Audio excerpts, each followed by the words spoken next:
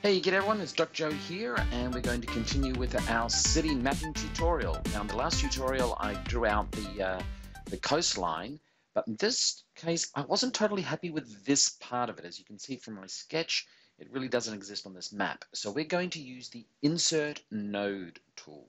Now, Insert Node literally means adding a new corner, to one of the shapes, in this case, our water lines on our map.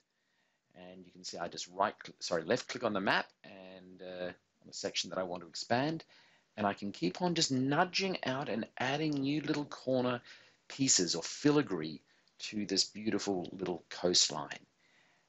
Now, I'm not going to bore you with all the little extra details I'm adding in, so I'm just going to quickly speed this up. We'll go into turbo mode, but you can see that just nudging those lines will give you a much closer map to your original idea. And this is another reason why you really want to sketch out your map first. This little piece here is not quite right. This little peninsula is not quite right. So we're going to use the node edit tool. That's just like the node add tool, except it moves whatever node you click on, or rather the closest node or corner that you click on. As you can see there, I'm just rounding off that little peninsula there. Perfect.